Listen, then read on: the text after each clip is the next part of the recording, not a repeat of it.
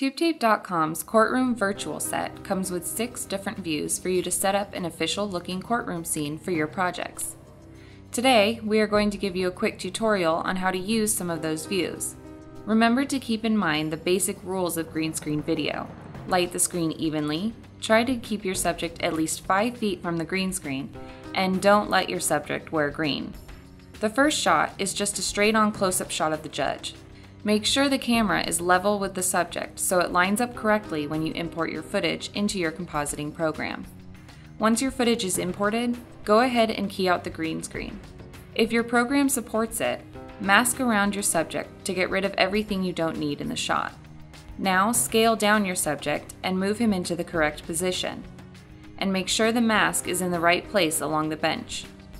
The last step needed is to color correct the shot of your subject, and then add a color correction over the entire scene to blend them together as best you can. For this scene here, we just filmed the 3 subjects individually and then keyed them out, masked them, and scaled them to fit in the scene correctly. In the Courtroom virtual set, the podium, tables, and chairs are all separate layers, so it's easy to place your subjects in the scene in the correct position. Don't forget you can use color correction to create any feel for the scene you would like. A program like Mojo allows you to create very cool looks for your scene. Lastly, we want to show you how in Photoshop you can easily change the text and the seal behind the judges' seats. We have included an angle of the courtroom where the text space is blank. This allows you to use the text tool to type in anything you would like. Then use the transform tools to set the text at the correct perspective.